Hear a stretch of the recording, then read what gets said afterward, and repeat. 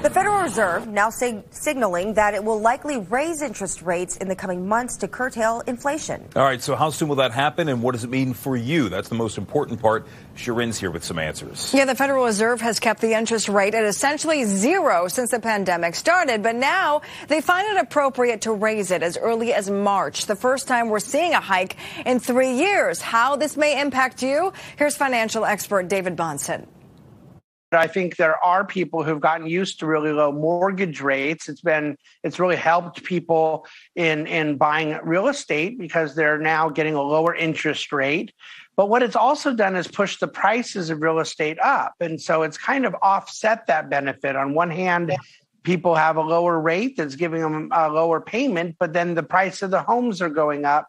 And so at the end of the day, the Fed feels the need to kind of take back some of the extra stimulus they gave the economy during the initial part of COVID. Yeah, since the pandemic, the Fed's kept the interest rate at zero to try and prop up the economy. Now the Feds say the economy is in some ways running too hot. The rapid growth matched with supply chain issues is causing this, inflation that we're seeing here that's at a 40-year high. Now, Bahnsen says a lot of the high prices that we're seeing now are not the Fed's fault. He says they can raise interest rates all they want. It won't affect the supply chain to accelerate. So can this interest rate increase, though, make a real difference when it comes to money in your wallet?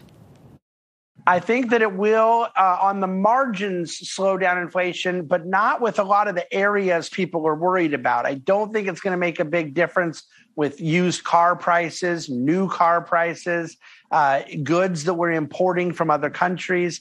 The main areas with housing and rent, but that's a pretty big area because that's a third of what most people spend money on.